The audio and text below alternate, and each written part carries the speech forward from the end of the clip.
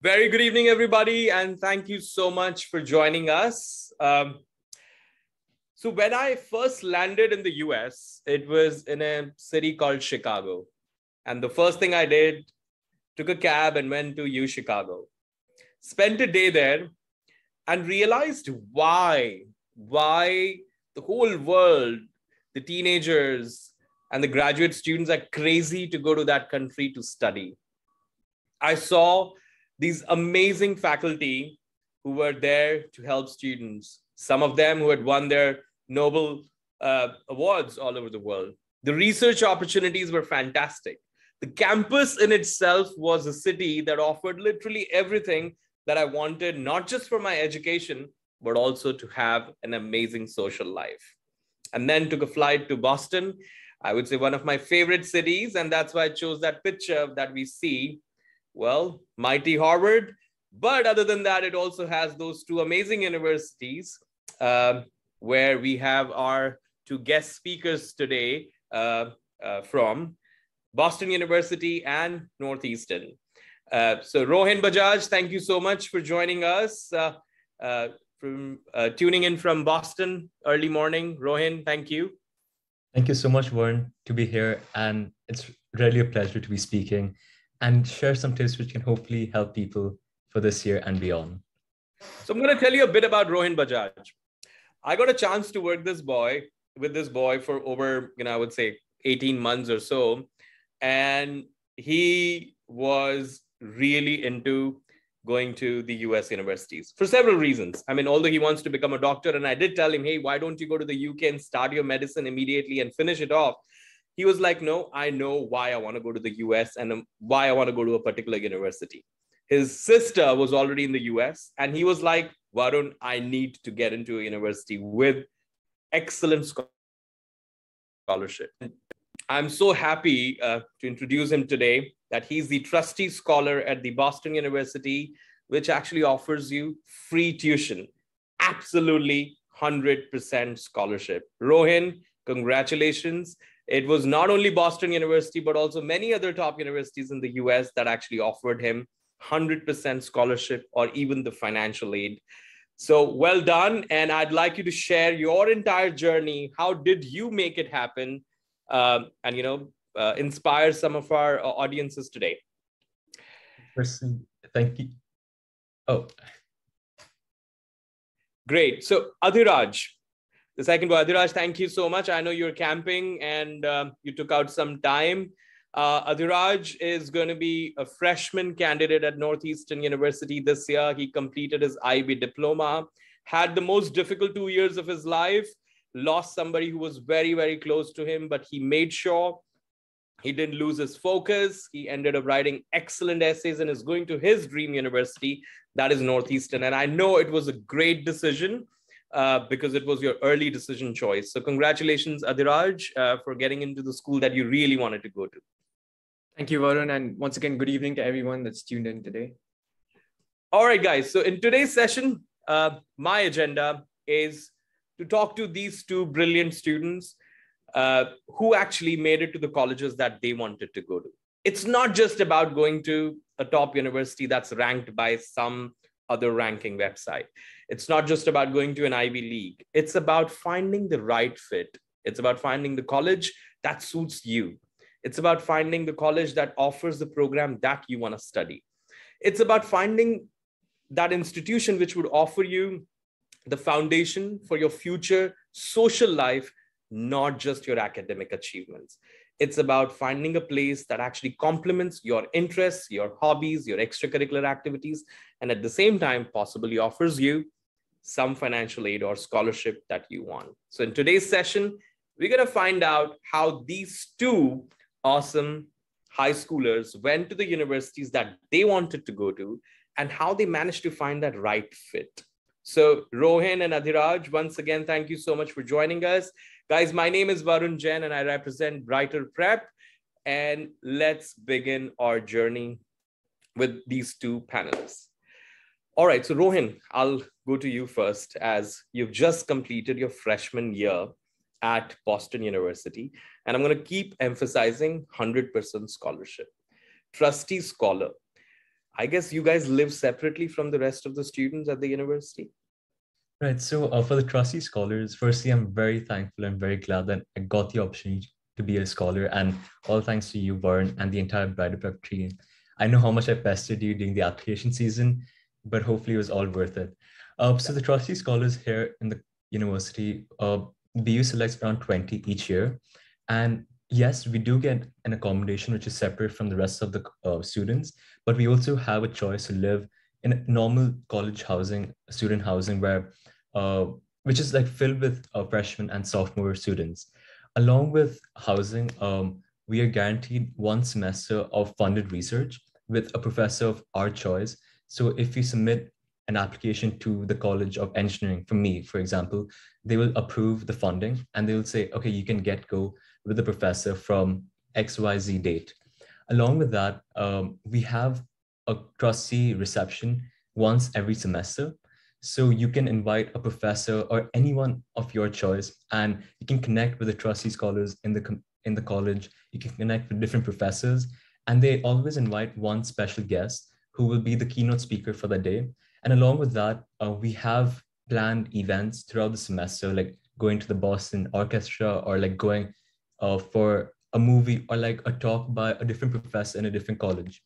So overall, it's a great opportunity to be with Right. like-minded individuals, and again, very grateful. Amazing. So Rohin, this all happened after you went through what you went through during your high school.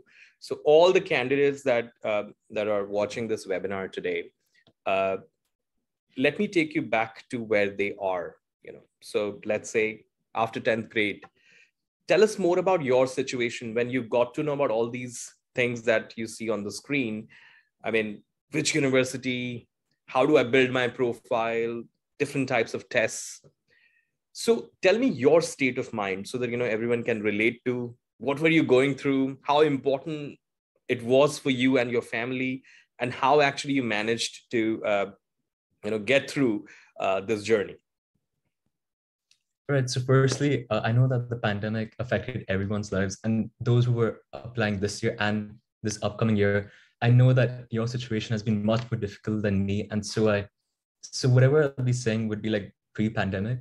After 10th grade, after I finished my CBSE 10th board exams, I had an idea, I had like the confidence that I really want to go to the US just because of the opportunities they present and the interdisciplinary learning. And so, like throughout 11th grade, which was the pre-pandemic year, I really tried my best to put myself out there in different school events. I joined the student government of my school. And along with that, I was in contact with different cultural clubs outside of my school, like the Indian Club in Abu Dhabi, and just like the Environmental Club of the UAE. And through the cooperation and like volunteering in different organizations, I really tried to build my profile in multiple aspects. I do know, and I'm aware that this process is a long one as they ask for your grades and like your activities since grade 9, but it's never too late to start. And so if you have a proper strategy, like maybe even from grade 11 onwards or like the middle of grade 11, and everything which is mentioned on the screen, I'm sure that you can build a great profile and you will actually find the college which you go to. You won't be lucky to go to the college, but the college will be lucky to have you just because everyone's talented and everyone has their own unique aspects. You see, the very, very good, line that you just mentioned is that college would be lucky to have you. And guys, a college will be lucky when you actually find the right fit for yourself. Then you don't have to sell yourself. You just have to share who you are as a person and what you have done. So Adhiraj, IB diploma, it's difficult.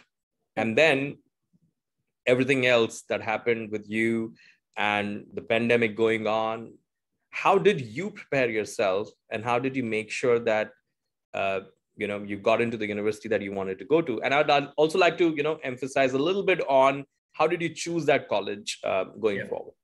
Adhiraj. So, Varun, just like the slideshow that's up right now and the sort of roadmap, the first step is definitely identifying, which university is the one you want to go to or apply to.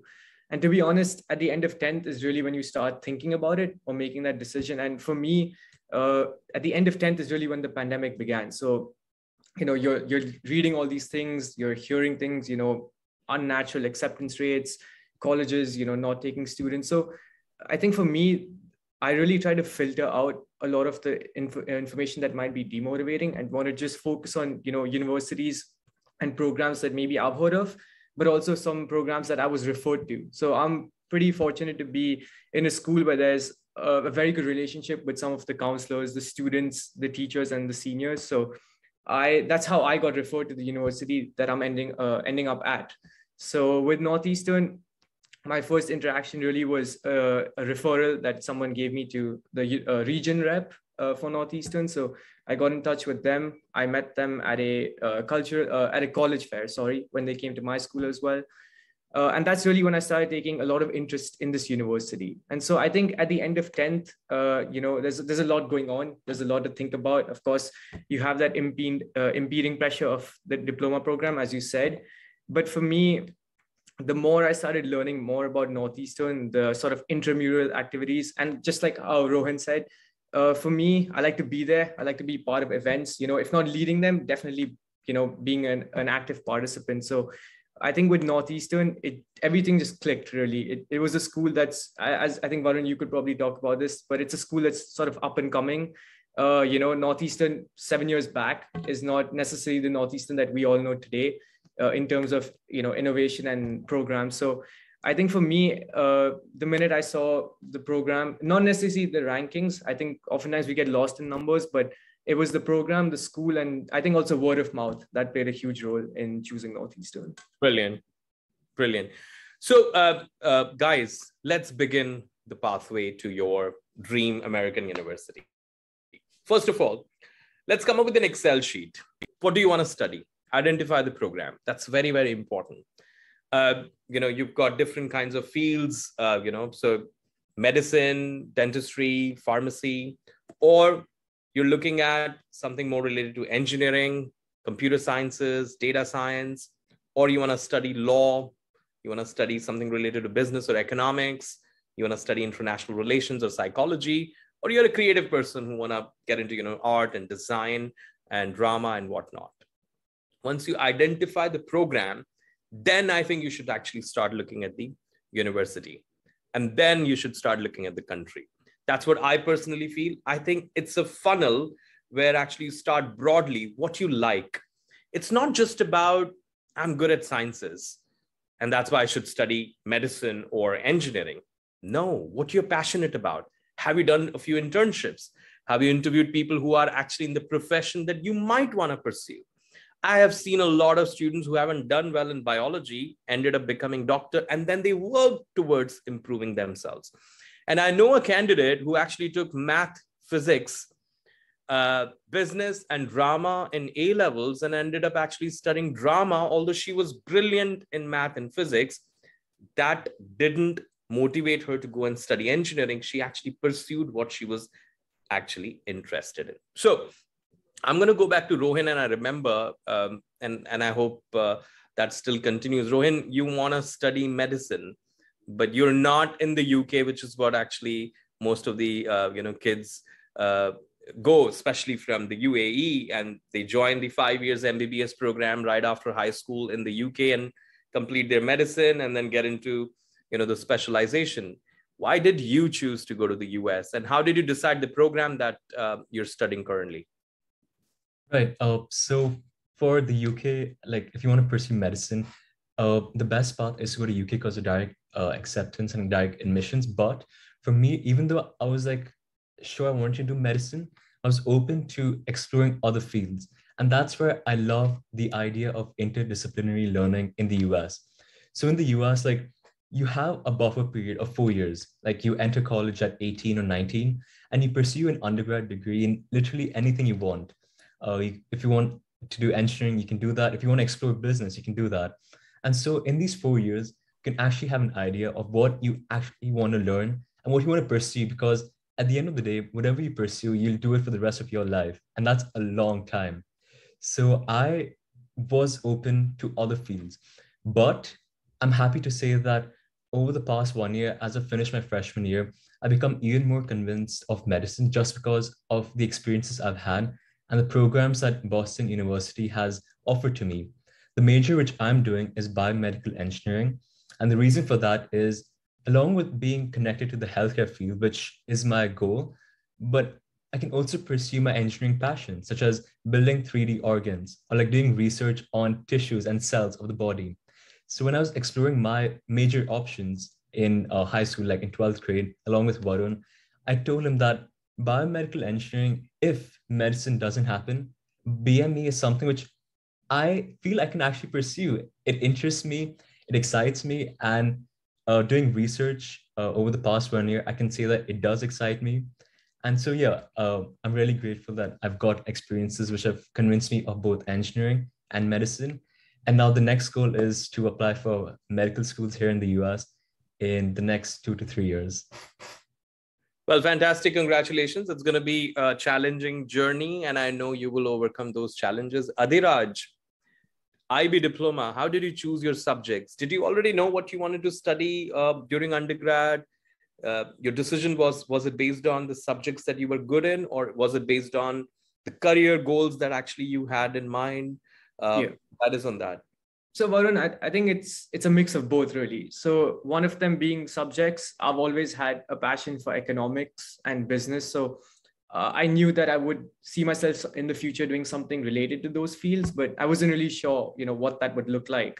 And I think the second part, which motivated me to study finance at Northeastern, is I look up to my dad in a lot of ways. So him being in finance, sort of seeing his career and what's left of it and what's going to happen in the future and everything, I think that motivated me a lot. And also knowing that he could sort of be a mentor for me. And the third thing, which was very important, and I think Rohin touched upon this as well, is the US offers this flexibility that I think not many countries can offer, or their curriculums. And sort of having that flexibility and knowing that what I've chosen is not the end all and be all, and that there are other options, I think that's very reassuring, not just to me but also to my family, so that if I ever have a mood change, or if I ever want to do something else, I can always pursue that. And so for Northeastern, I think they have a very good co-op program. It's been ranked #1 consecutively for the past couple of years. And additionally, with finance at Northeastern, they have this program option, which they offer, where essentially you can combine majors and you really can make your own major. So when I went for one of the Northeastern introduction meetings, I heard that there are more than 400 majors that students have made in the last 2 years in the business school. So combining their interest for, let's say, finance or entrepreneurship with something as niche as, let's say, philosophy or Greek studies, or something as like real estate. So I think that combination and that flexibility is really what appealed to me. One of the questions that came to me today, and it comes to me quite often, something related to being scared of choosing certain kind of majors. Parents come to me and tell me, Varun, my child is going to study liberal arts. He or she is not pursuing STEM degree. Will my child get some jobs? I was talking to a mother this afternoon, and she, after spending over a year on preparing the profile to apply for colleges that offer psychology, she was like, are we taking the right decision? What would you recommend as a student? How can these kids and even parents and families get over this fear of employability that exists? And it's uncertain, it's uncertain for any industry. And my answer to them, of course, was to follow their passion and study, because in each field there are excellent jobs. So Rohin, like if someone wants to study something which is not computer science and something which is not mechanical engineering, and it is psychology or international relations. I mean, you have so many colleagues at BU, you were telling me, who are actually pursuing those majors. How should we, who are sitting here outside the US, get over that fear? Yeah, so I was telling Warren earlier that along with having friends who are in engineering or like in STEM majors, some of my very close friends are pursuing liberal art degrees. They're pursuing psychology, neuroscience, theater for that matter. And all I want to say is, as long as someone pursues their passion and someone who does what excites them, they'll flourish. Like my friends pursuing psychology, neuroscience, they're flourishing in terms of getting internships. They're getting opportunities with research professors, and they're really enjoying the major. whenever I ask them about how their subjects are going, like how academics exams are going, they say it with a smile that I'm doing well and really enjoying what I'm doing. So yeah, Yeah. obviously there'll be people who are meant for engineering, who are meant for business, and they'll realize that. There'll also be people who know that liberal art majors are is what's meant for them. And all I want to say is like the US is excellent in terms of STEM and non-STEM. There's no discrepancy between any of the fields. If you want to pursue psychology, if you're good at it, the US and the college will make sure that they'll give you everything, every opportunity for you to flourish and have the best experience over here, best undergrad, and moving on to the best grad and best master's programs. And just to add to what Rohin said, you don't need to really know. And if you don't know, then also US is actually a good place to study. It gives you the opportunity to explore. So guys, there are a lot of top universities in America that actually you can consider, and a lot of good universities that you can consider. You don't necessarily have to go to Harvard, Stanford, or Berkeley. You can actually go to other good universities like Boston University and Northeastern and UIUC and Georgia Tech and UNC Chapel Hill and University of Virginia or Maryland. Or you could also look at the bunch of liberal arts and science colleges, which are fantastic, from Amherst, Williams to Claremont McKenna, Pomona, Vassar, Middlebury, Wellesley. These are great schools. The funnel begins from what do you want to study? What skill sets you have? What passion you have? Identify the major, and then let's start focusing on finding the right universities. Come up with an Excel sheet, put down those universities there, present a business plan, an academic business plan to your parents, and understand from them if they are willing to support you, if the resources that are available within the family are sufficient to allow you to go and study in the US. Even if they are not, there are enough scholarship opportunities and financial aid opportunities that are available to support families and students. That's definitely not guaranteed, but you have to strategically plan your application, and I'm sure you'll be able to achieve that.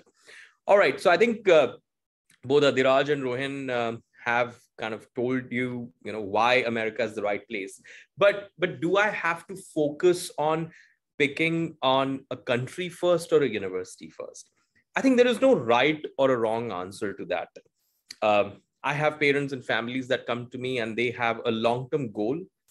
Hey, we need to go to a country and we want to make sure we get the PR. We become the citizen of that country. So you really need to understand the immigration policies for that particular country. And that's why countries like, say, Canada, Ireland, the UK as well now, Australia are quite famous.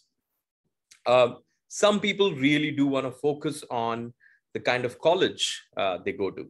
So, I know people who actually want to apply to, say, economics program at Bocconi, which is in Milan, or I know people who want to study economics at LSE.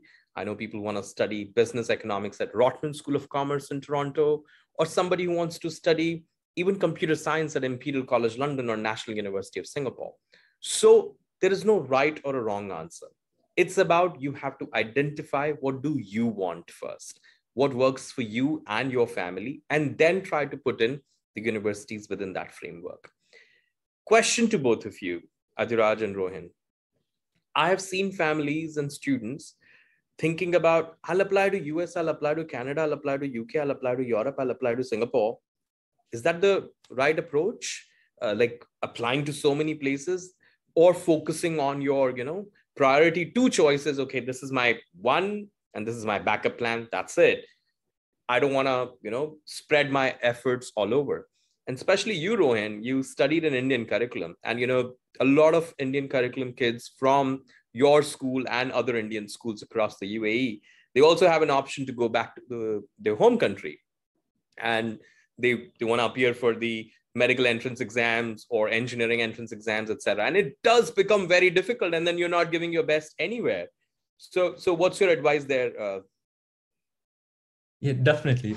So as Varun said, there's a right answer, but I definitely do not recommend like applying to multiple countries just because the application for the US, the Common App or the Coalition app is big in itself.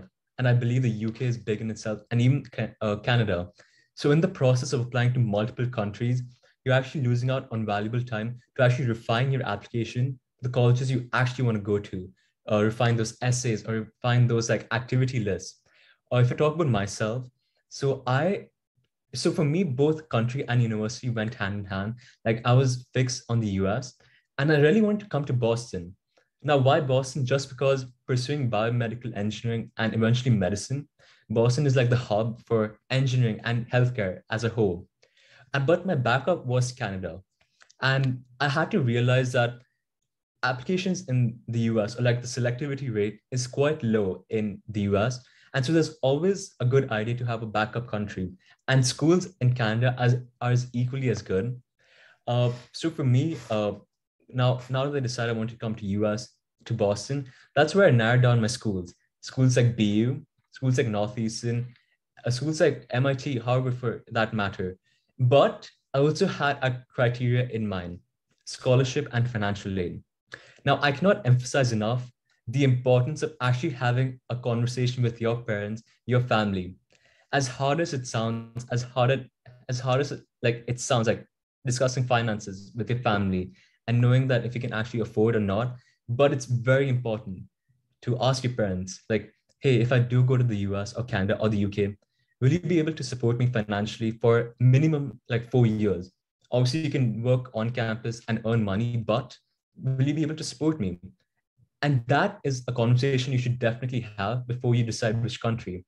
So yes, if you want, you can go for the country first and then narrow down on the university. Or as Warren said, just pick the best college which you think is the right fit for you and work on the country's application accordingly.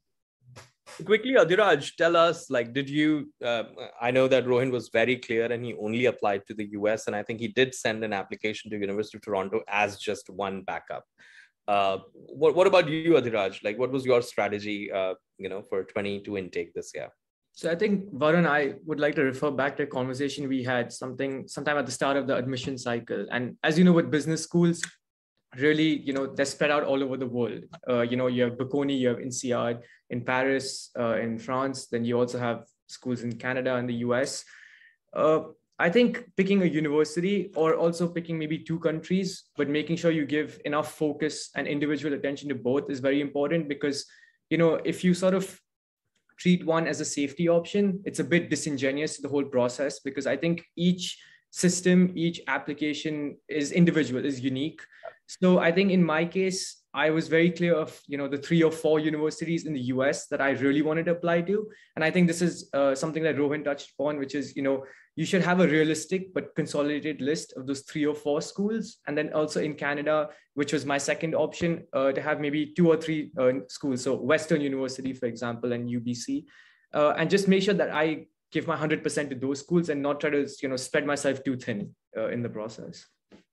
Fantastic. Well, thank you so much, guys. So just to wrap up this slide, when you start your Excel sheet, first of all, you figure out what you want to study, what majors would suit you. Then you actually narrow down your choices of country and the universities, and come up with that list.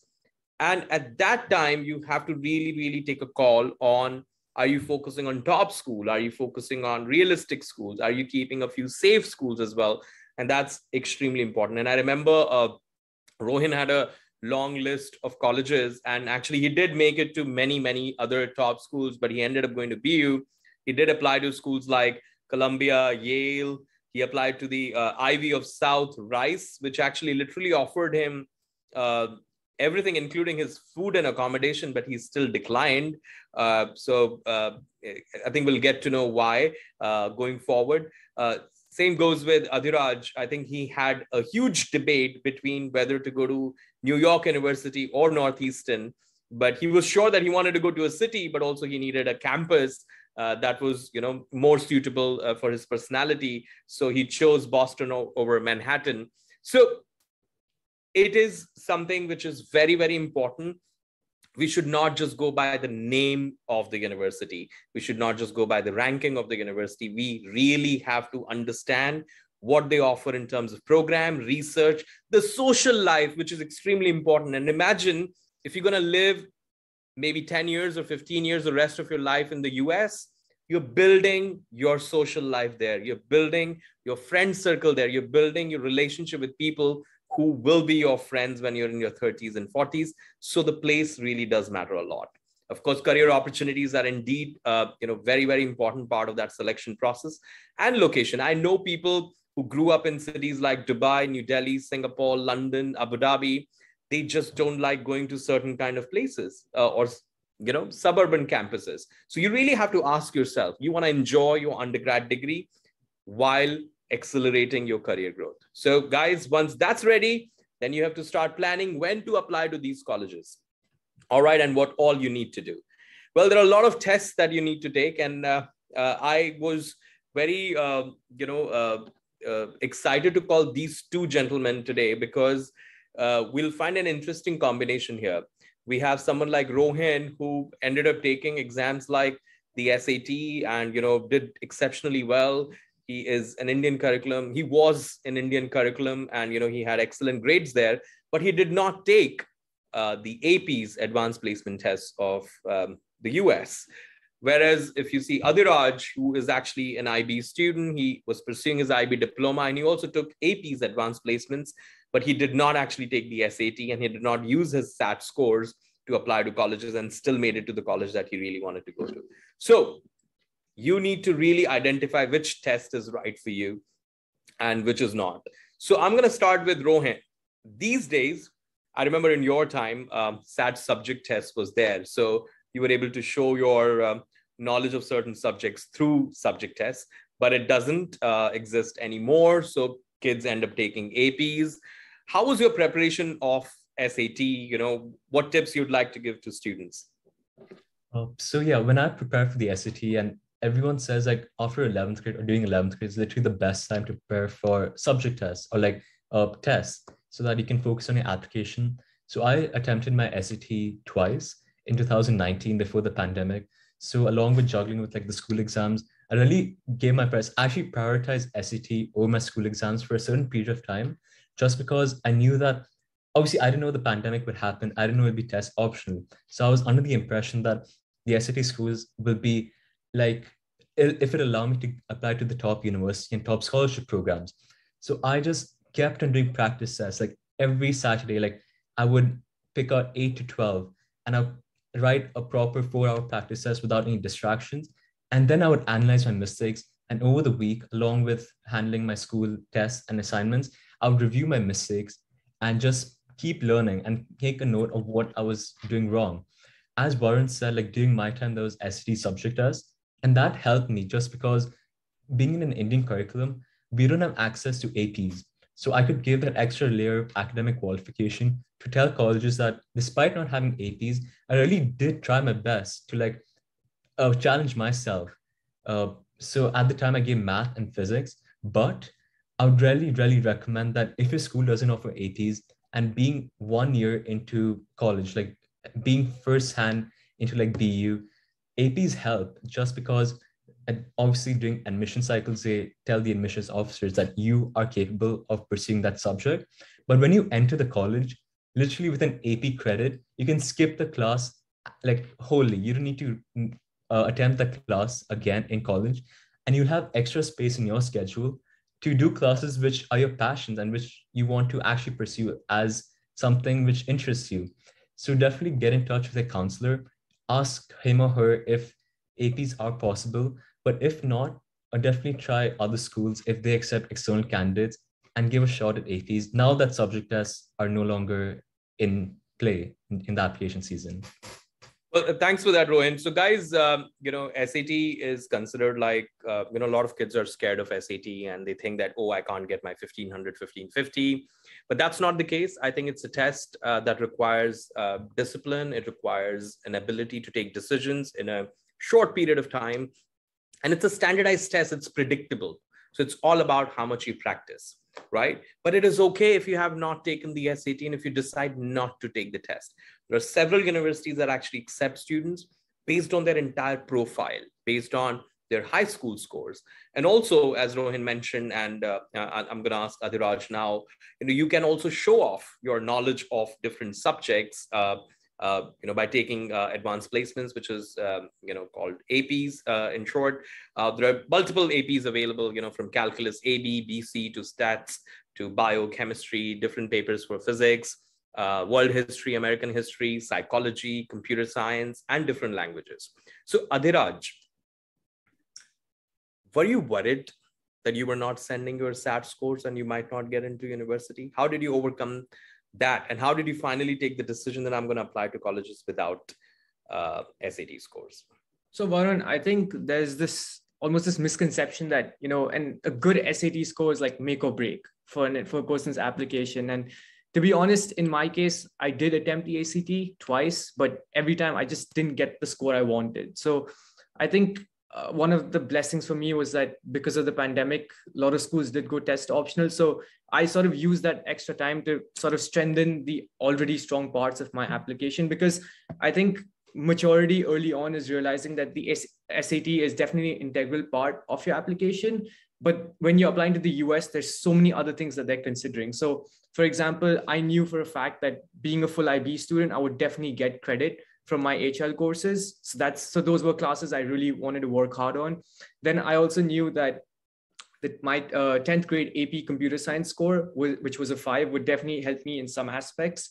And then I also sort of just focused on doing other tests like TOEFL and giving my 100% on those. So it was definitely daunting knowing that, I'm sort of part of this group from my school that apply to the same universities as other students with SAT scores or standardized testing scores. But I think many people will realize this as they begin their journey, that really, it may be a missing component, but there are other things that will definitely, overshadow or outweigh them for sure.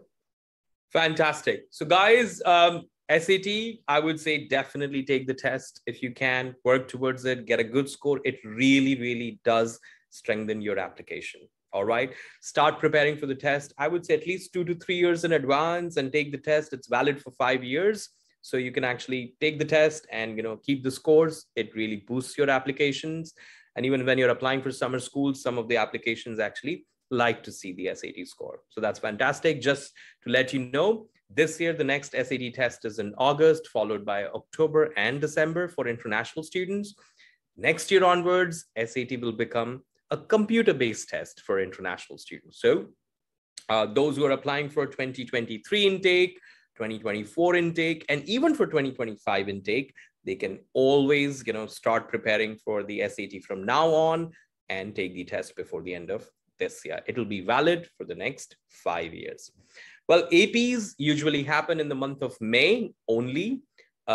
It's academic subjects. I would recommend you to Google AP syllabus, and then you will be able to see the first link there, which is from College Board, and you'll be able to see the list of all the subjects which are actually offered.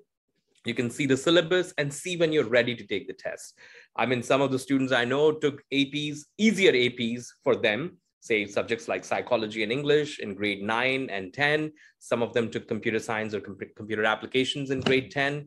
In 11 and 12, they end up taking exams like calculus, physics, biochemistry, microeconomics, and whatnot. AP is out of 5 points.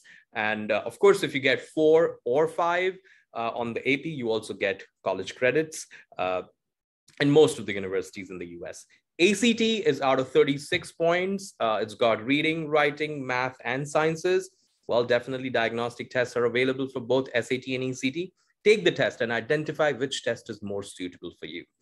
IELTS and TOEFL, these are the English language tests. Not everyone has to take those tests, but if English is not your first language, and if you're not in British or IB curriculum, universities might ask you to take IELTS and TOEFL. I would say a student like Rohin, who went to Indian curriculum school, he had to take TOEFL, to support his application. But Adhiraj, did you take TOEFL or IELTS? So Varun, I took TOEFLs just to sort of re-strengthen or sort of to demonstrate to the university or the admissions officer that, yes, I can excel in English. So that was mainly just done to sort of complement the rest of my application. Fantastic. Guys, there's a Q&A section. Please ask us any questions that you might have related to these standardized tests. In the next 15 minutes of today's webinar, we're going to actually now talk about different types of deadlines, early decision, early action. We're going to talk about how to build your profile, activities.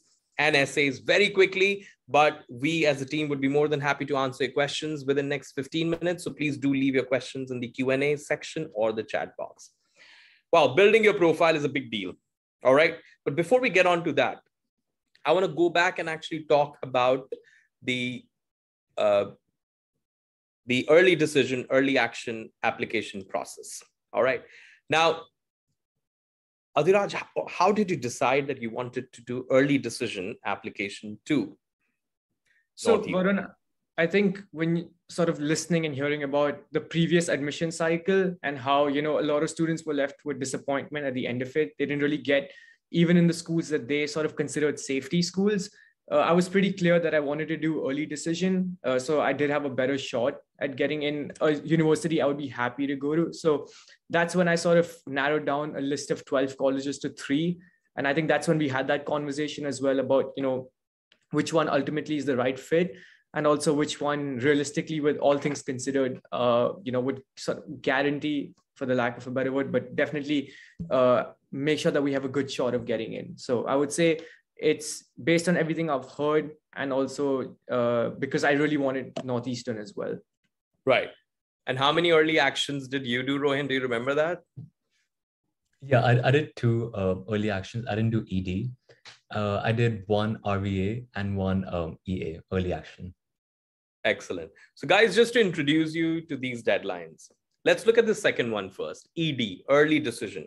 It's a binding admission, which means you have to apply, let's say around 1st of November. That's when the deadline is for most of the ED colleges.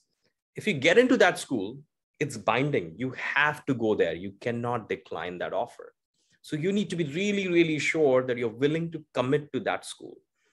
It does slightly increase your chances because you're showing your commitment, but it doesn't mean if you're not suitable for that school, you will still get in. So you have to be the right fit. The school has to be the right fit, and then only you make it to that school. And that's the decision Adhiraj took. He thought Northeastern was the right school for him, keeping the program in mind, the business school ranking, the co-op program, the city, everything really just was right for him. And I know he was quite confused between New York University's Stern School of Business and Northeastern when he was trying to figure out which uni to apply to. But there were a few points, brownie points, which I guess Northeastern got, and he decided to apply and he made it. And that's why he's going there. Early action. Early action means that your deadline is around 1st of November, depending on the schools that you're applying to. It could be 15th October as well for some of the schools. You get your decision early by December or early January, but it's a non-binding admission, which means you don't have to necessarily go to that school. So for instance, if you're doing Northeastern early decision, you can still apply in early action to other schools like U Chicago or Georgia Tech or UIUC or Michigan Ann Arbor and whatnot. Third one, restricted early action. What does it mean? If you're doing restrictive early action to a particular university, such as Stanford, you cannot apply early action anywhere else, all right? Anywhere else, that is a private school, but you can still apply to public early action schools, such as Illinois Urbana-Champaign. Regular decision is regular. So usually the regular decision deadlines are around the 1st of January. For schools like UC's, University of California, your deadline is 30th of November. For UT's, University of Texas, the deadline is around 30th November to 1st of December. For University of Washington, Seattle is around 30th November to 1st of December. So if you're applying for 2023 intake, it's a high time that you start working on your entire profile. And I understand that both Adhiraj and Rohin actually did exceptionally well. Their applications looked beautiful when they wrote down all those activities. I'd like you to pick maybe 3 of your most interesting activities, Adhiraj, and share them with our audience today, and tell us how they actually helped you in your application. And did you actually choose those activities because you wanted to go to college, or you actually did them because you really enjoyed doing them? So Varun, a lot of the activities that I sort of took part in were actually sort of referred my way through the service coordinator and the service program at my school. And, I've been involved in about 7 clubs. I've held about leadership or founding positions in 7 or so clubs. But if I had to pick 3 activities that mean a lot to me, I would say the first one was the opportunity to partner with a nonprofit organization to tutor Syrian refugees. I would say that was probably a very rewarding experience, apart from allowing me to share my skills and to tutor someone and sort of mentor them for about 18 or so months. The second one is an investment society at my school. And the reason for that is I think not only does it demonstrate to the university that I'm sort of thinking forward, thinking about my career post high school, but I also sort of understood and recognized the need to promote financial literacy. And I think that was definitely a hot topic during COVID, because that's when a lot of people were talking about stocks and finance. So I noticed that need. And I think the third project that I was very passionate about is this club that I started at my school. So again, sensing an opportunity with COVID, I realized that the world is going to soon transition to screens for the foreseeable future. So that's when I started my school's first ever online editorial, which sort of acted as like this bridge or a communication bridge between the students, faculty, and also members of the public, and also parents. So they could all share their experiences and sort of still create a feeling of community, even though we were all in lockdown and behind our screens at home. So I would say these three were three sort of activities that I really was passionate about. Fantastic. And Adhiraj, I think they really did add a lot of value to your application, because it definitely showed that you had an ability to take an initiative, through your, finance stock market project. And it was not just about your interest. You took an initiative and actually took it to another level with a club, etc. Your activities did show that you do have high level of empathy and you wanted to really contribute to the society, etc. And your academics were very strong. So students, universities do not only look at how good you are in your studies. They also look at, with this fantastic brain, which all of you have, what else you can do. How do you contribute to people? How do you work in teams? How do you lead teams? So Rohan, do you remember, or do you want me to remind you all your activities that probably I remember? I don't know how many hours you worked on them. Yeah, so as Adhiraj said, like for me, activities were not just for college. Like I didn't do them because of the college. Most of the activities that I listed down eventually were something I pursued since middle school. And those have been my passions ever since. My most important and the most meaningful to me has been public speaking, just because through that, which I started in grade 5 through a Toastmasters public speaking club, I've been able to give motivational workshops to schools in India, like the government schools and both the private schools. Along with that, debate and going for different projects across UAE, India. Public speaking has been something which has given me confidence to speak in public and just like express myself better. The next one I remember would be the student government of my school. I was very invested into the student government. In grade 11, I was the assistant head boy, and grade 12, I was the head boy of my school. And the reason why I listed down student government as my second position was because going into the pandemic, obviously a new environment for everyone, online learning. So being the head boy of the school, and our school was like a 5,000 student school, I was in direct communication with the senior leadership team, and along with the head girl and we would have to plan events, and we would have to like initiate everything from scratch. And that's what I felt to be very meaningful, and that's why I listed it down. The third thing would be karate. So karate, again, pursued it since when I was in grade 3. And throughout my time doing karate, I achieved a second degree black belt. But along with that, I've been able to compete nationally in the UAE and win positions in these tournaments.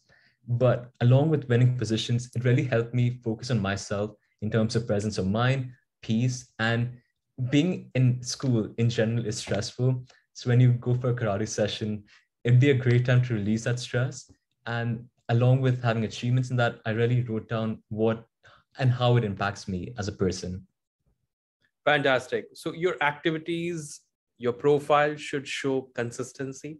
It should show who are you as a person. All of us are awesome in our own way. You need to show in which way you are awesome. What actually excites you? What motivates you? Is it karate? Is it stock market?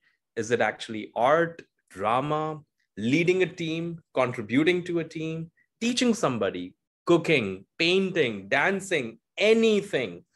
Even if you like to climb, or even if you like to help somebody at home, just you can bring out an activity out of everything and anything that you like. You just have to showcase your interest beautifully to the college and then explain your story through your essays to them. And I think, and that's a very, very, very important part of your application. And, you know, when you're applying to colleges, now let's go back to the Excel sheet. You know which program, which country, which university, you've got the deadlines in place, and then you have your standardized tests, SAT, ACT, or APs, or TOEFL, or IELTS. And then your school academics are extremely important, which we have spoken about. And then comes the essays and activities. So common application has multiple essays that you use to apply to multiple or hundreds of colleges in America. UC's is University of California application, where actually you have 8 essays, out of which you need to choose 4. And then within common application or coalition application, you have supplement essays of each university. So we're going to show you some samples today and talk to these 2 boys who wrote beautiful essays when they were applying to colleges. So common application has about 7-8 essays, and you need to pick one, out of which, say, reflect on a time when you questioned or challenged a belief or talk about yourself or anything. I think Rohin did mention that he is 5 times Guinness Book of World Record holder in Minecraft gaming. And I remember his Common App essay was all about relating his life to that game, Minecraft, and how it contributed to his life. So how did you, write that essay, Rohin? As Varun said, if there was one thing which would stand out amongst our admissions officers, it has to be the essays. Why? Because it gives them a window of who you are as a person besides the grades and activities. Now, for me, looking back, 1 year has passed since that essay, and I can confidently say that that's been an essay which I'm really proud and really grateful for, that we've been able to write it together along with BrighterPrep. As Varun said, Minecraft, I've been playing it since grade 7, and achieving Guinness World Records in the game is definitely a very proud moment for me. But more than that, I used to play it when my sister would go to college and I had free time. I used to play when I come back from school and literally just de-stress myself. So when actually deciding between what topic I wanted to write about for the Common App essay, the most important essay, I could have written about volunteering. I could have written about my leadership positions or the club which I started.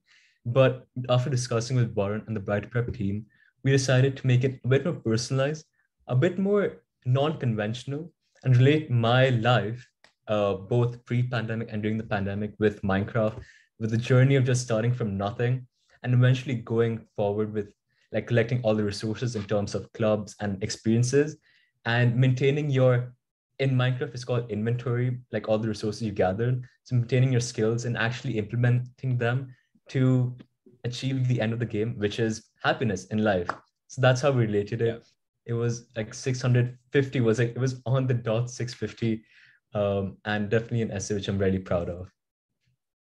So you see, Rohin's situation was that he's a verbose. He likes to use a lot of words to explain things. So his essays and inputs were very, very long. It was very difficult for him to bring it down.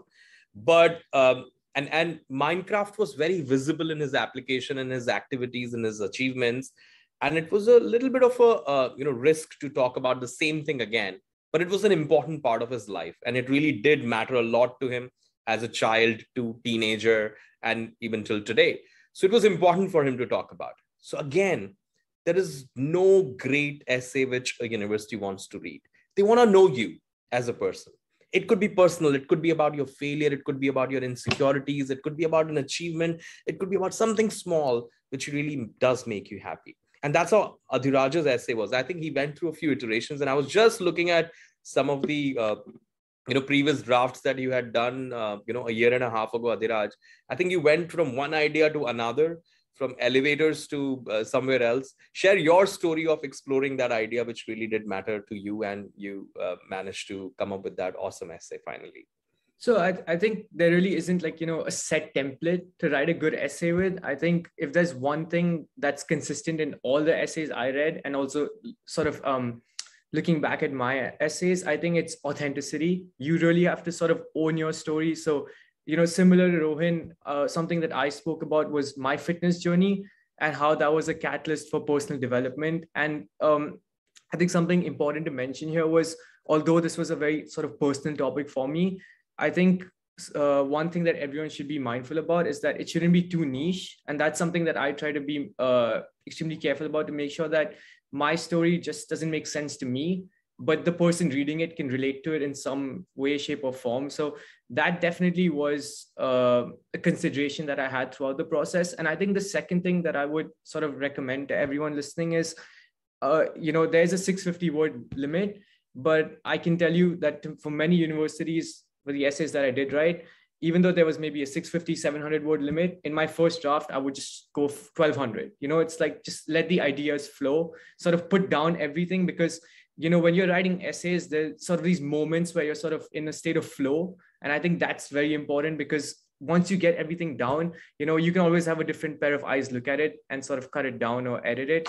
And that's where BrighterPrep definitely came and helped. But I think the most important thing is be authentic, be yourself, and also remember that your grades, your stats can say one thing, can say one story, but this is sort of your way of connecting to the admissions officer and, really proving to them why you are the best candidate, or why, you're a great fit for that university.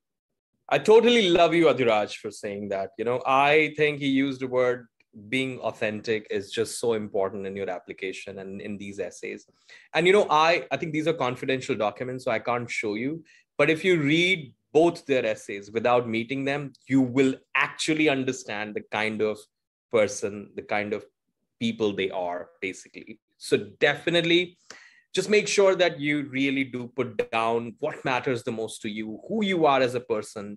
And I think writing that essay is also about showing what kind of decision-making style you have, which story of your life, which event of your life, which activity of your life, which characteristic of your personality, or which anecdotes from your life, or which analogies that actually you're using from the books that you have read or the movies that you have watched, really does show what kind of personality you have and what matters to you. So essays are very important. Well, we are running short of time. So in the next couple of minutes, I do wanted to kind of talk a little bit about that some of the universities for their scholarships have separate essays. So please do make sure you start writing those essays early. Spend at least 6 months time in preparing your Common App essay, to your supplement essays, to your personal statements, to your scholarship or financial aid essays. There is a lot of work that goes into it. It's not about writing the entire essay in one go. It's about putting down your ideas first and then start building on. Don't think that you're going to just come up with an awesome 650 word essay in one go. It's about just putting your ideas down and down and down, and then make sure others read. Adhiraj also pointed out another thing, that make sure someone who's reading the essay understands what you're saying. And that is why taking feedback on your essays is very, very important from the people who know you and sometimes who don't know you, because they can actually give you very objective and constructive feedback that can help you improve your essays. Well, I think this was one of the most important essays for Rohin, especially because and I remember, I think it was done just a few hours before the deadline, which was 1st of December for this particular scholarship. And that brings me to another point, guys. There are different deadlines for different types of scholarships. So please do keep that in mind as well, that BU early decision deadline is, for example, 1st of November. The regular decision is around first week of January, but their trustee scholarship deadline is 1st of December. So you have to submit your application in advance. And this essay was another journey. I guess please do reach out to Rohin to hear more about that. Moving on, another important aspect of your application would be letter of recommendations or recommendation letters written by your teachers. They know you, but they are busy. You have to make sure you come up with your brag sheet, your CV, send all the details to them in advance. And I would say if you're applying for 23 intakes, send those details now. Make sure you give enough time to your school counselor or your math teacher or science teacher or economics, English or psychology teacher to come up with an effective recommendation letter for you. Most of the universities ask for a council recommendation plus 2 more subject recommendation letters. You can also take recommendation letters from people that you have actually interned with, or your coaches, or anybody that can actually contribute to your application. Some of the universities also have interviews. I think, Rohin, you had a few interviews for your scholarships. So those are an important part of your applications too. You're interviewed by either the admissions committee member or by the alumni of that university who will talk to you about you and your application. So do prepare for that. And again, as I said, if you want scholarships and financial aid, there's a huge difference. Scholarships are merit-based, for which you might have to write additional essays as well. Financial aid is separate, for which your parents will have to fill up something called the CSS profile, which is not offered by all the universities, but it is offered by many.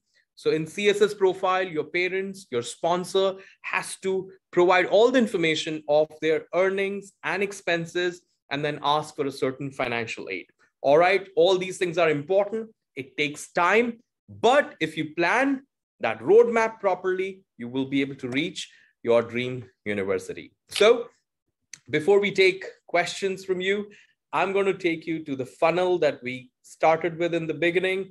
Make sure you identify the program, which universities you want to apply to, come up with deadlines, early action, early decision, regular decision, figure out, do you want to do early decision and commit to one university? If you want to, that's fantastic. All right. If you don't want to, it's okay. Apply to other universities in regular decision. Start preparing for the tests. If you haven't in advance, take those tests. Focus on building your profile, picking all the activities that you have been participating in and how actually you can strengthen those activities. Again, Adhiraj did mention that instead of doing other things, he started strengthening what he had already, which actually did help him in his application. Essays do take a lot of time, so please start working on them from now on and submit the application well in advance. All right, let's take a few questions. So, sorry, before we start that, any final tips, Adhiraj and Rohin, you guys would like to give to our your fellow juniors? So Varun, if I could just chime in here, I think, I think everyone's heard of the different components. And if I had to sort of use an analogy to summarize everything, I would say that all of these components are almost like pieces of evidence on a crime board. There's sort of different components, different things that highlight and sort of demonstrate to someone who doesn't know you, who you are and how you've been. And I think at the end of it, you should also keep in mind, how you're going to tie things together. Because at the end of it, if you can sort of connect the dots together, I think that's like a very impactful way of, submitting an application that's exhibits a lot of confidence, but also an application that makes sense. Because oftentimes we can sort of get distracted. We can be sort of all over the place. But if someone in a limited amount of time who has, maybe 20 minutes, an hour to evaluate you, if they are able to see that connection a lot faster, I think that would definitely help you and improve your chances. Totally agree with you. And I love that analogy. And I think somebody can easily steal that, for one of their essays. I think beautifully said, Adhiraj. It's all about making sure that your application makes sense. And when you actually put that entire Common App together and you download as PDF, you really need to see, who am I? This is my school. This is my family. These are my tests. These are my academic honors. These are my activities, my essays, my recommendation letters, which of course you don't have access to, and your supplement essays and additional information section. It's not about writing a lot. I know kids who got into really good schools with just 6 or 7 activities. You don't have to fill in all 10 activities. It's about quality. It's about relevance. It's about consistency. It's about being authentic. So that's what you really have to think about. Rohin, any final words from you? Again, love the analogy, and some to pick up from his thing is connect the dots. Obviously, when you put different people, you have to try to make it possible. You also want to portray yourself in the best manner. When it is, do things which excite you, do things which you're passionate about. When writing your essay, be authentic and just have time. As Varun stressed, please start early, because some of your best ideas maybe even come when you're in the process of writing an essay, and then you literally scrap that and start another essay. That happens, and that happened to me multiple times. So please start early. That during the application season, it's very natural to feel discouraged, demotivated, and then you'll ask yourself, is it all worth it? But I can confidently say, after completing 1 year of college here in the US, here at a like Boston University, is all worth it. come to the US, and this 1 year has been one of the best years of my life. And when you do finish an application, sending the last application, hitting the submit button, and fast forwarding to 1 year later, you'll thank yourself for putting that hard work, for starting early, and then you'll just look forward to a great life. So I wish you all the best of luck. You're all amazing in your own respects, in your own ways, and you'll all do great. And I can't wait to see how like high you fly and how far you go in this journey called life. Well, this is amazing. And I must tell you guys that it's so awesome for me to see students like Rohin, when they come back. And I look forward to talking to Adhiraj after a year as well and see how he changes. He's anyways fantastic, but I'm sure he's going to become fantastic plus. So, well, good luck to both of you. I hope you both get to catch up in Boston. And, Rohin, you have to take care of Adhiraj. Well, let's take a couple of questions before we wrap up this session. There is a question related to SAT that I have 1200. Is it enough to get into a top university? But my GPA is really good. It's about 3.98. And I have AP credits. I have some academic honors as well. So according to me, Muhammad Hassan Kareem, you should, it really depends on the universities that you're applying to. If the academic profile, your extracurricular profile, everything is fantastic, and that college does not really require the SAT, or if the SAT is optional, and if their average SAT requirement is above 1350 or 1450, then I would recommend you not to submit your score or retake the score before you submit it. So it's a very situational, subjective, peculiar decision. So I'll have to discuss more about the college list that you're considering. Well, yes, there are a lot of free SAT, ACT practice tests and study material available. You can actually log on to Khan Academy as well. And even ACT website has a lot of practice tests that actually you can look at. Yes, this webinar will be available on our website, which is BrighterPrep.net within the next 24 hours. So yes, you can watch the recording later. There is a question, how is studying in the US like? And how can I permanently stay there in the future? Well, I guess Rohin has been all gaga about Boston. So I think that's amazing. Studying is, of course, flexible. Talking about permanently staying in America, well, that's a question mark. Of course, after you graduate, you at least get a 1 year. If you're a non-STEM student, if you're a STEM student, you get about 3 years to stay. And then if you find a job and if your company sponsors you, you can get H-1B visa, you can apply for master's MBA, and so on and so forth. How much would the CBSE board examination scores affect our application to a university in the USA? Well, actually, academics are important overall. Your 9th, 10th, 11th, and 12th, whether you've done GCSE followed by A levels, you've done MYP followed by IB diploma, or if you're from Indian curriculum, French curriculum, any curriculum, you have to show that you are disciplined. You have to show that you work towards getting better. It's not just about getting high grades, it's about showing progress. It's about showing growth. So if you haven't done well in 9th or 10th, and if you've improved in 11th and 12th, great. Good grades are important. There is no set grades that actually a university would require. What would you say is the best college to get degrees like English and history to then use in law school? Well, I would say there are a lot of universities you can actually consider going to liberal arts colleges. And all the top universities such as U Chicago, Northwestern, Harvard, Yale, Stanford, Berkeley, to all the other universities such as Maryland, College Park, Georgetown, they all have College of Liberal Arts and Sciences. So guys, a university has College of Business, Engineering, College of Liberal Arts and Sciences. So you can actually apply to College of Liberal Arts and Sciences to any university, or you can actually go to a liberal arts and college as well, such as I mentioned in the beginning as well, Amherst, Williams, CMC, and whatnot. Angel, I'd recommend you to write to us. Here is the email ID, info@brighter-prep.com, and we would be able to guide you personally. Once again, Rohin, Bajaj, thank you so much for joining us. It was really, really nice catching up. Many congratulations once again. I'm very happy that you're doing well, and I look forward to seeing you in Boston or UAE sometime soon. Adhiraj, thank you so much. Once again, many congratulations. You have a few more days to go, I guess, before your IB results come out. And good luck. I know you're a fantastic guy. You're going to do really well. And guys, thank you so much for joining us today.